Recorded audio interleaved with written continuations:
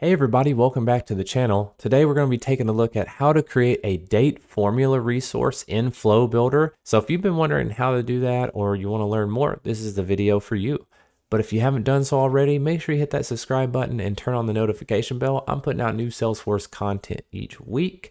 And let's just jump into this video.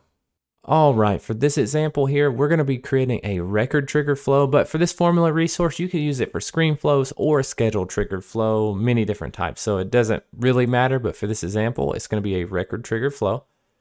And before we get started, I'll show you the fields that we're working with. Now this right here is the SLA expiration date. I've created a new field called contact about SLA, and I want this field to be populated with the date 30 days prior to this one. Think of this as contract expiration date, right? We want to contact this account 30 days prior, and that's what we're going to create this formula resource for, is to calculate that date whenever these account records are updated. So we're going to go into Flow Builder, and we're going to set this to the account object because that's the object we're working with, and we're going to set this to created or updated, and we're just going to let it run every time. There's no entry criteria for this, and we're going to hit done. All right, perfect. So now let's go ahead and create this formula resource. So let's go into our toolbox and we're gonna hit new resource. Under resource type, you're gonna select formula. Now for API name, you can call this whatever you like. I'm gonna call this SLA underscore formula. And for data type, it's gonna be date. As you can see, there's a bunch of other options like text and number, but we're working with a date field.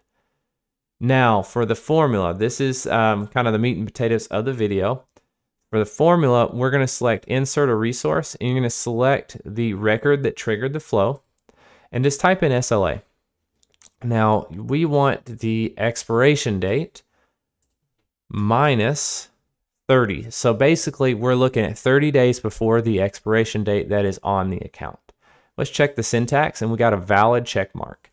Now, if you wanted to add days, you do a plus sign, maybe plus 60, 28, you know, whatever you want, but for this situation, it's going to be minus 30. We're going to hit done. Now we're ready to go ahead and add in a new element. We're going to update the record that triggered the flow, and we'll just call this update account, something simple, and use the account record that triggered the flow is what we're going to, the setting we're going to use here, and no filter criteria. And for field, type SLA, and you're setting the value that you want the flow to populate. So contact about SLA is our new field that I created. And this value, you're going to look right under this formula section, and there it is. That's the SLA formula we created. Go ahead and hit save, and we'll hit done. Now let's save our flow, and we'll call this SLA. And we'll hit save. All right, let's run a debug on that, and we'll run it when it's created. The account I was looking at was the Burlington Text House Corp, and we'll hit run. And we had no error messages that came across, which is awesome. So let's go ahead and activate this flow, and let's test it out. So now I'm going to edit this SLA expiration date. Let's change that date to the, let's see here, October 30th, and hit save. And yep, looks like our flow ran. So 30 days prior is September 30th. Perfect. So now we'll go in and let's just change it to, I don't know, November 15th and hit save. And as you can see, the field changed. Obviously, you would, mark this as a read-only field, but this is an example of how to get the formula resource to work.